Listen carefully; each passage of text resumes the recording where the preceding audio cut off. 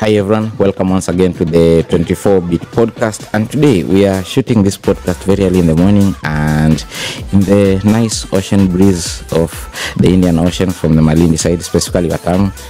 And so if you're listening to this and you'd like to sponsor our podcast, you want to shoot it from very fancy location, nice places, you can reach out to either myself or any of my colleagues here via any of the platforms where you get to hear of this podcast, and we'll respond. Now, we are here to follow up our last discussion from episode 51. In episode 51, we were talking about the M-Pesa virtual card. And today we are going to expand that discussion. Some of us have since gone ahead to use the M-Pesa virtual card for various use cases. We are going to hear what the experiences are, what our challenges are, and what avenues for growth are. And we might throw in one or two of your feedback. Last episode we did ask that you get to tell us some of the things that you would want highlighted in this specific episode. And to help me do all of those things that I've said, as usual, I have the usual suspects. Dickson, Otieno at techish.com. And Kanali from Tech Trends. I'm Emmanuel Chenze. I write at androidkenya.com. So, first things first, how have you been using the M-Pesa virtual card? Personally, I've used it about 3 times, and it's on platforms online just for purchases that are not over 4K, I believe. Yeah, I've actually used it just for paying Facebook ads. Since we last time we had our last podcast around the same product, I actually used it to pay for Facebook ads, as I said. Yeah, so I think it's just Facebook ads. And for me personally, I have placed certain my loop card for Facebook ads, so I have not thought of removing that yet. Yeah. Actually, I had to disable it. I was actually paid for my Netflix, but I remembered my Netflix got renewed with my loop card before I could actually change it to the new M-Pesa card. But so basically what I've been doing, just using to pay for some Facebook ads for some of the clients I actually work with. Great. Personally, I was in the same boat as Nixon. I wanted to renew my Netflix with it, but then Netflix, as usual, came in the dead of the night and took their money before I could do anything. That said, I've found small use cases for it. It's now on queue to renew my F1 TV Pro so that I can continue watching F1.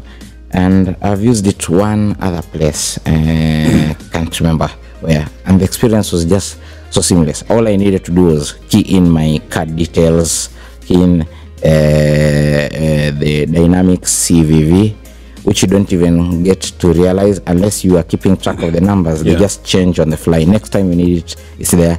And it's all been like nice, smooth, no issues at all. So in doing all of this, are there certain experiences that we want to share? Like, for me, it's gone all well, but assuming I wasn't among the 3 of you and I wanted to know all of this, what are some of the things I'd need to know beforehand?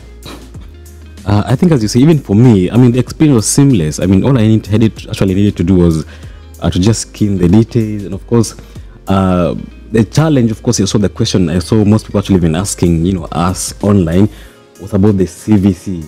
Like, for example, CVV, if I pay for my, for example, my Facebook ads, let's forget about Facebook. Let me talk about Netflix, So that should become a repeat payment, So I think the question people are asking, so this, if I'm getting a different, number every time I do a transaction, what does it mean, for a repeat payment in future? But all the other process was very seamless. The amount was deducted, well, without any issue. So the entire process was just quick, fast. Nothing really much to I think the issue that I've seen a lot of people complain about online is when you use the M-Pesa app to access Global Pay, it opens a mini app. The way M-Shwari opens a mini app, CCB opens a mini app. So sometimes that mini app fails to launch. Sometimes you click on Global Pay and it doesn't launch. So you get that loading image, but it collapses. So you might be wanting you might be wanting to do something and the app refuses because unajua with the way it's set up, you have to view the dynamic CVV every time, even if you saved your card number somewhere different. So that's the issue I've experienced sometimes. And I still want to go back to Nick's question. I think we answered this in the past episode. Yeah, in the past episode. As a user, you really don't have to care about what happens with the dynamic CVV. Basically, we are highlighting it because, well, we obsess about tech, and these are details that are dear to us. Yes. Yeah, and also it's a question that will arise. But if it's a recurring payment, You the have to platform, enable it. and the platform has been structured in such a way that it will take care of that. itself, yeah. So my thinking is, it will store the details, like it will do what it needs to do. You don't have to worry that next time I'm up for billing, it will be declined or something. Nope. As long as you've enabled recurring payments, you're good. And that's recurring payments on the side of the service you're using, right? Yes. Yeah. For instance, if you are a Spotify user in Kenya, for those of us who've had the card option, you need to have the recurring payments enabled, and it will be seamless. For a lot of people, since they enroll via M-Pesa, recurring payments aren't on, so that will be different. And of course, Safaricom does want you to pay via M-Pesa for as many, the normal M-Pesa, that is pay bill, till, or push to STK. Yes, for as many of those as you can.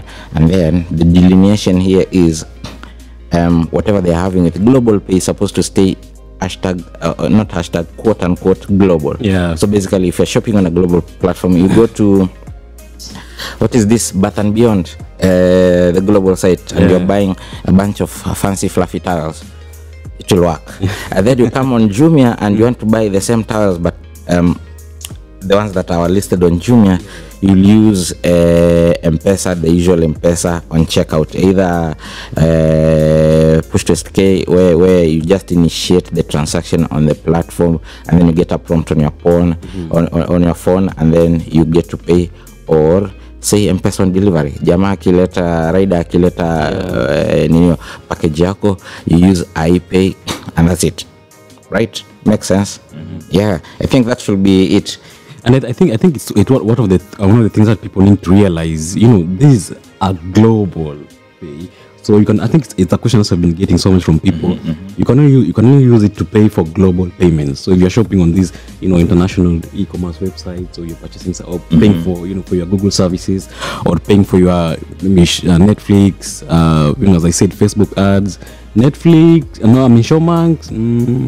I think we should clarify that if you do a local payment, and I came to realize this, you remember I raised it up in the previous episode, that if you do a local payment, you'll get something in your text called the Forex charge, because the platform is recognized as a global payments platform. When you're checking out, it will charge you as if you're making a global payment, even if it's a local payment. So the best platform to use the M-Pesa Visa card is to use it on a global payment platform, because you remember in the last episode I said on Uber Eats I was charged and there was an extra fee for Forex, but when I've used it for other platforms, that Forex fee is already included in the transaction in the Forex exchange fee. So for example, if $1 is equal to 121 Kenya shillings at the moment, that's already included in that fee. So you don't get to see that fee when doing global payments on platforms that check out in USD. Yeah. And by that, there are no other quote unquote hidden fees. Yes, there's nothing else I or anyone else has to worry about, right? Yeah. I have seen people make claims on weird platforms online that it's a means of getting extra cash from you and all that. But from my use, I don't think I can see any other hidden fees. Yeah. The fee that I raised on my tweet was because I had checked out on a local platform, and that Forex fee applies because it assumes that that's an international platform. Yeah. So yes, you can use it on a local platform, but it will be expensive. Yes. Because someone was asking, like, they don't understand, when you're paying for product, once calculations are done, the exchange rate is factored in already? Yes. Yeah. The exchange rate is factored in, and that 3.5% fee is also factored in. Yeah. So if you're told 5 USD is equal to say 720 shillings, everything is already factored in. Yeah. As I'm talking this, I'm trying to attempt a payment on a DPO platform, so I want to see how it goes in real time. A local platform? DPO handles both local and international transactions on behalf of so many other vendors whose services we consume. In this case, I'm paying for hosting for the 24-bit domain. Yeah, and I have encountered DPO when paying a subscription for Nation.Africa. So if you are paying digital subscription or for the e-paper, you still encounter DPO. Yeah, it's in so many places. I think I use DPO on a movie ticket site in Kenya. I can't remember. And Nick, you've covered quite a bit of DPO on your website, right? Yeah, so this the kind of things they're onto. So it's still rotating, whatever, loading. But one thing I've noticed in this process, which is for me is a pain point, and I wish something can be done, is we all know that lag between initiating a mini app on the M-Pesa Super app and it actually loading and getting you where you want. The global pay option is not a stranger, it's also encountering the same. And I was here thinking, between the time all of that loads, it's also the same amount of time it will take for me to fish out my wallet from my pocket, remove the card and see the details. And for people who are very good with numbers, you don't even need to check. Or if you have them captured on your browser. Yeah, I think that's, like, for me, that's one thing that needs addressing. Yes, because normally, unaona, if I have my Visa or MasterCard, my browser already has those details. All I need to do is remember the CVV. But I can remember the CVV of my MasterCard or my Visa card. But with M-Pesa, I have to open the app and wait for it to load. Now the problem is if it loads and you expect it to open and then it fails. And they actually consider you actually need to have data to actually open. And you have to have internet. You have to have internet. Now, here's the other thing about the repeat payments. You actually get to enable it from the global pay. And then it doesn't matter if you didn't enable before going to subscribe to those services. You enable later, it will just know that next time Netflix comes asking for money, it's supposed to give it. It's supposed to work. Yeah.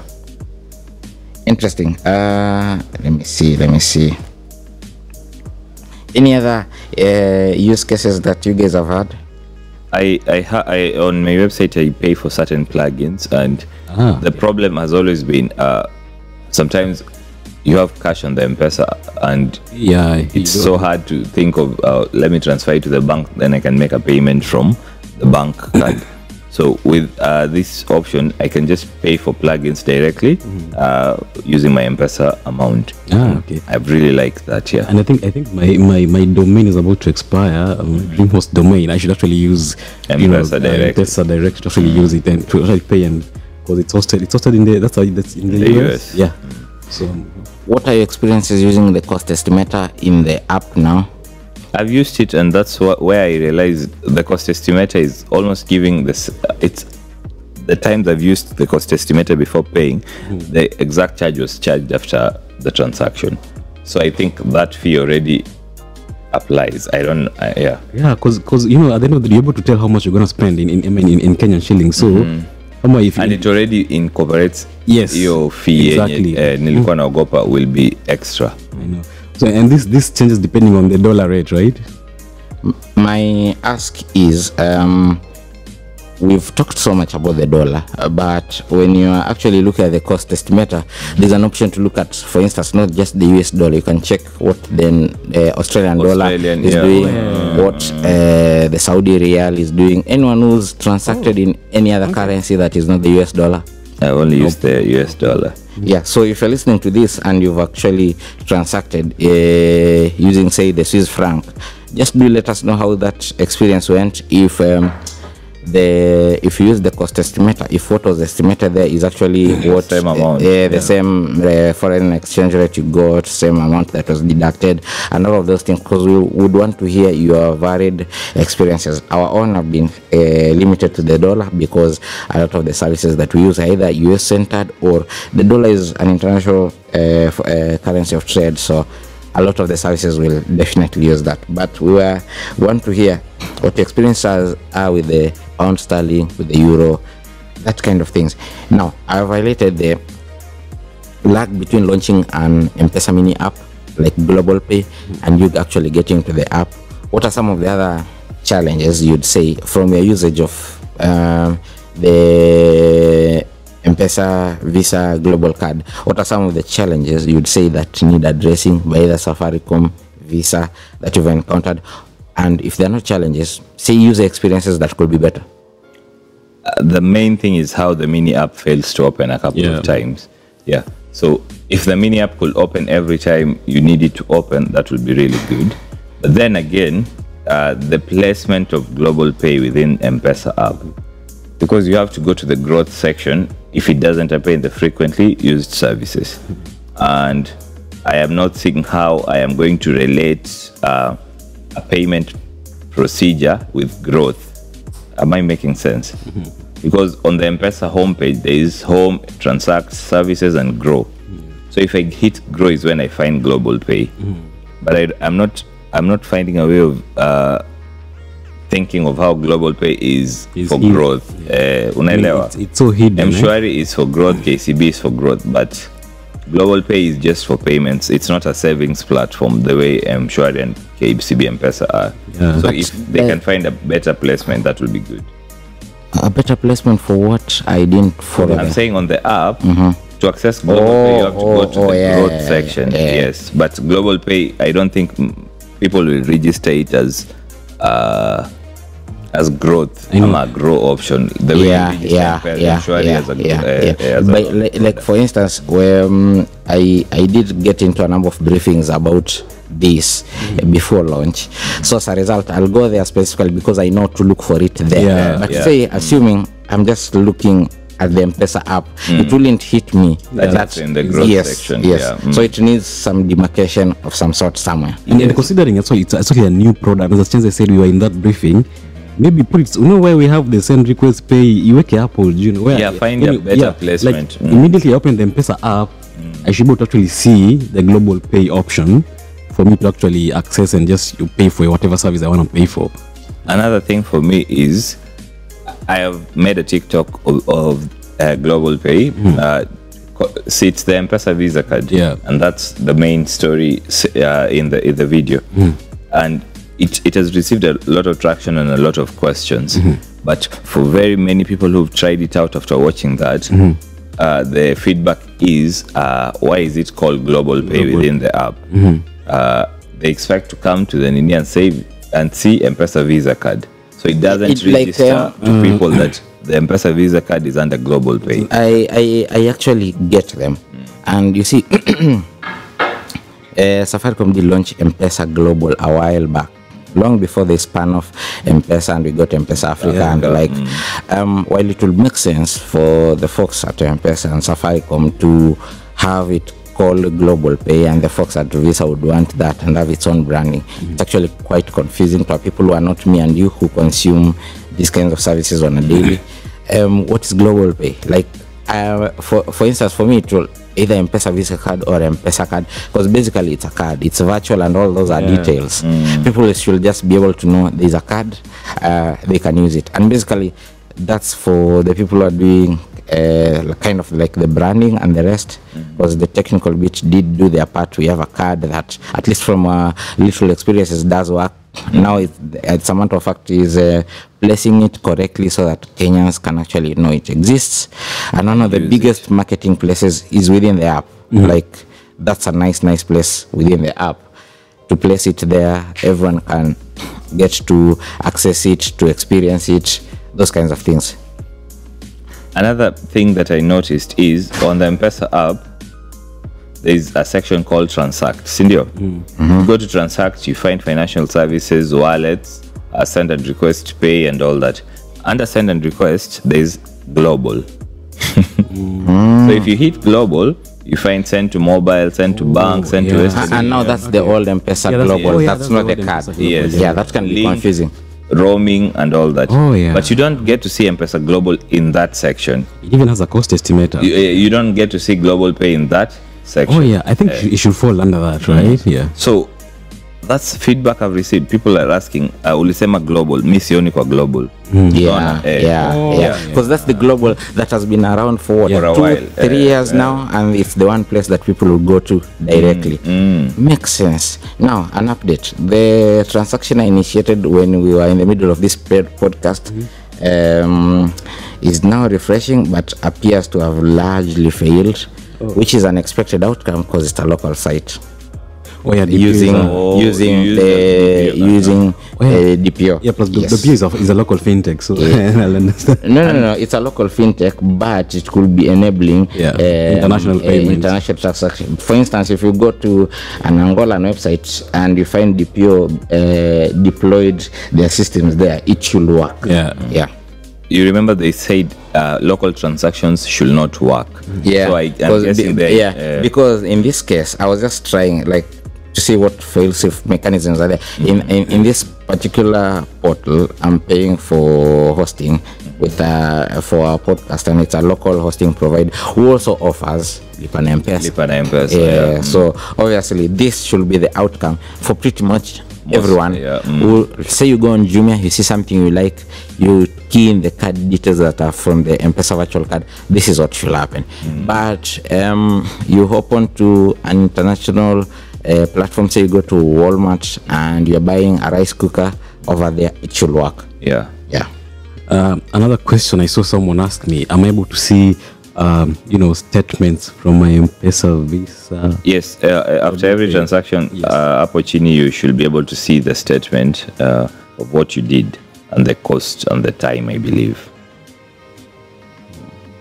I hope it has launched today. Yeah. So you the same way M-Pesa app on the M-Pesa transactions, you see them Otieno, you should be able to see that. Yeah.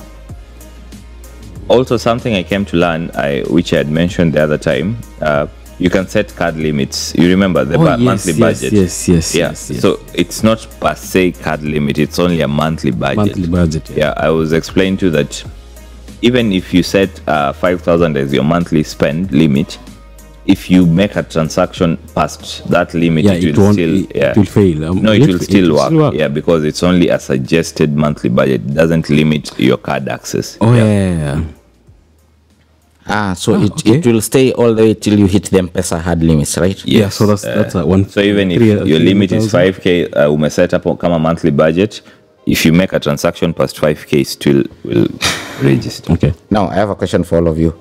You've shared with us your use cases, the challenges, where you think it will be better from a user experience, from a branding standpoint, and all of those. Where do you see it, the M-Pesa virtual card? Where do you see growth points? Like, what are some of the things we expect to use it for in the future? You personally, what do you envision, say, people who read techish to use it for? Okay.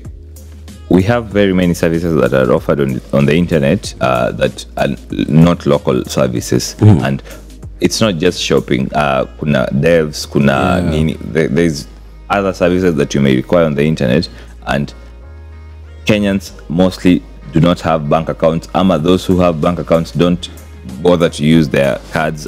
Put cash there. So I feel M-Pesa has found it's a growing niche market that is set to really work for them, because in future, with more people just registering M-Pesa as their default payment means, they will also think of paying globally with M-Pesa.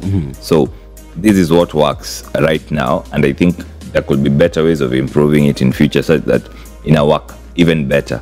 So personally, for me, I'll continue using it for platforms that I've always paid with my Loop card or my other cards, as long as I feel it's better.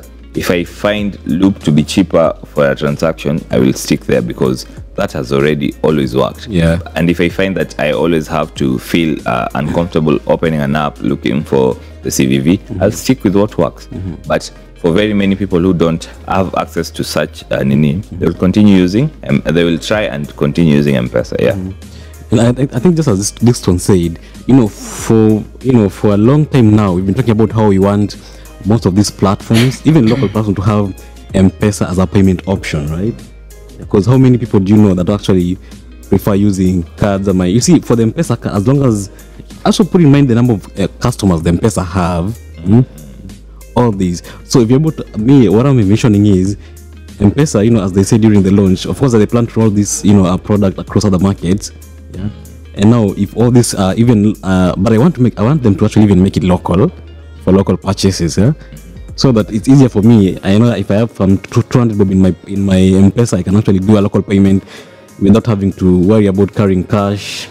Yeah, Or but even a local payment, I would think the best option for Safaricom would to be Just the normal M-Pesa. implement what was done earlier on M-Pesa card, one tap and all that, because most phones nowadays have NFC and all that. So I think that would be the better option. Have a way of enabling that directly from the phone, so that I can tap and go. No, Yeah. because do you remember actually when the invite was sent to me for the launch of this product? Remember they brought a card with the Visa and M-Pesa branding, and when I shared that photo on my Twitter page, people actually thought It's a physical that's what card. Safaricom is launching, Yes. a physical M-Pesa Visa card. Okay, that would be pretty interesting, but yeah.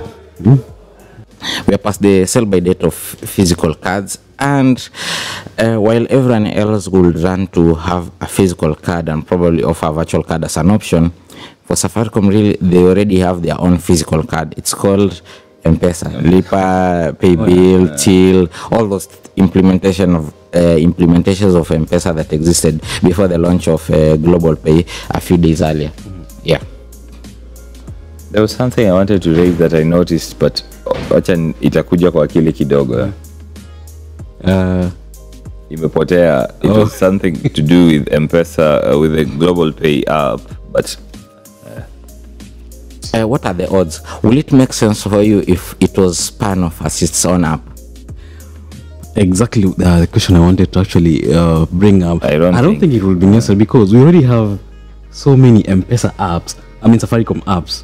We have the My Safaricom app. they reduced all of them. Yeah, we have My Safaricom and M-Pesa. Now the M-Pesa app. Then why do we need an extra app for M-Pesa? Those are too many just For app. Global Pay. Yeah. And remember, the M-Pesa app is super app. So Yes, you it's a find super app, So many things, and it's annoying for me to find Madaraka Express, Health, I know. Nini, pushed on my face, and also they're even going a further, a note higher to send M-Pesa messages. Oh, Mtiba, oh, Nini is free. This Buy week, oh, insurance. Nini, buy. Yeah, it's annoying.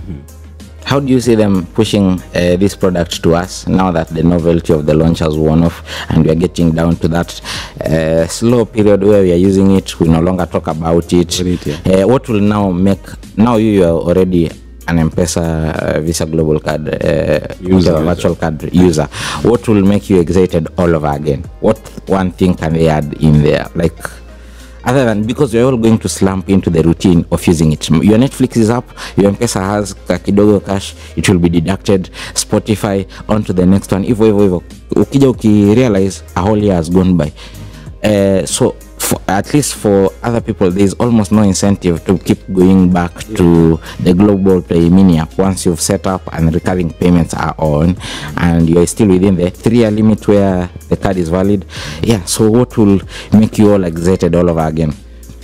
I think it's pretty much an easy market for Safaricom, for everyone who'll set up Global Pay and set recurring payments. Yeah. So in that regard, our work was safe in terms of business. But I think with platforms coming up, Safaricom will have to find a way of, I don't know how to put this, but it also slumps their growth in some way. For example, if Disney Plus is to come to Kenya, what incentivizes them, Chenze, to have an M-Pesa payment means the way Spotify has? Spotify already has a way of paying for using M-Pesa, Sindio. I can already pay for on Play Store. I can already pay for apps using M-Pesa Express. These are solutions that were built particularly to enable M-Pesa payments there.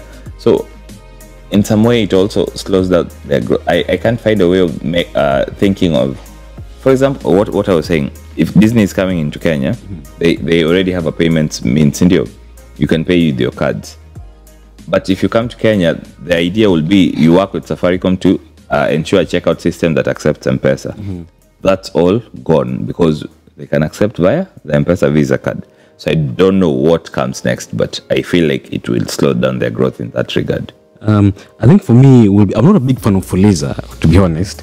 But you want to see no, Fuliza? Yeah, because look at the numbers. Safaricom is pulling with Fuliza. Good point.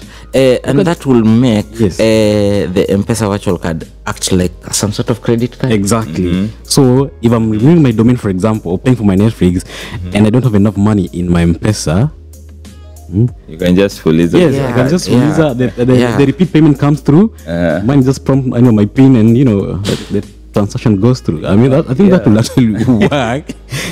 Because right now you can't do that. You can't do that with it. And I don't know why waliamua hivyo. Maybe it's because that cash needs to check. I don't know. Anyway. Okay, that's brilliant, and it's also a good point to end this interaction. Oh, before we end, you remember last time Chenze raised the issue of why is there an expiry if it's a virtual card? The most easiest answer to give is when you're checking out, you need a date. Yeah. The card needs a number and the date, because the platform is set up that way. So that's why there's an expiry date. Okay. And the timeline for this podcast has expired, so it's time to wrap up. Thank you for listening in. We've shared so many thoughts. They are scattered all over the place. We'd want to know what your thoughts are. Do you think like you'd want to use the M-Pesa virtual card, whether you have money or not, so Fuliza style? So because right now what it does is it fetches money that's already in your M-Pesa account and gets to use it for payments, whatever subscriptions you're on, anything you need it, so long as it's an international platform and those kinds of things. But what if your Netflix is due? Hauna pesa pale M-Pesa, you do want to Fuliza Netflix, kitu kayo. Two, if a new provider is coming to Kenya, previously and like Spotify did recently, we'd expect them to set up M-Pesa payment option, blah blah, those kinds of things. Right now, and maybe we can get a response from those in the know or even Safaricom. Right now, if someone new is coming, since we have this virtual card thing going on, what's the incentive to do that? I know the focus for this card, as far as Safaricom goes, is for international payments. So anyone playing locally would still want to integrate all the M-Pesa things so that we pay via the usual means. But what if everyone just decides, well, there are cards there, everyone can access the service from where we are? Because think about it, previously, other than copyright restrictions, we'd have continued using Spotify as long as we had an easy way of paying for it from wherever it was. That works. And three, we want to hear from you what your experiences are with the other foreign currencies that the card allows you to, because pretty much you can transact pretty much everywhere. Yeah, beyond that, are there any other addition? I think the police will just be, it will be a big deal actually for most people. Because not be a big deal, but not all the time tunakuanga na pesa kwa M-Pesa, you see baby. Alafu unajua it's an automated payment. Yes. So maybe you forgot about everything. Alafu ndio hiyo Netflix ishajilipa kwa Fuliza balance ya 8 so ama 12 or 14.50. Maybe Fuliza gains interest every day. So for me, I don't know. But anyway, it's a good point to end that one. Yes. All right. Thank you for listening in. As usual, share all your feedback from whichever platform you are listening to this. And back to my initial call, if you want to sponsor this podcast, do reach out to any of us and we'll be happy to take you on board, and so that we can shoot our podcast from nice locations around the country. I've been Emmanuel Chenze, Dickson, Otieno, and I'm Kanali from Tech. And remember, actually, if you have any question you want to ask us, that you want to pass to the good friends of Safaricom, just shoot us a DM or just drop us an email anywhere. Just reach out to us, and actually we're going to be able to answer any question that we have around this particular product from Safaricom. Bye, and see you in the next episode. See ya.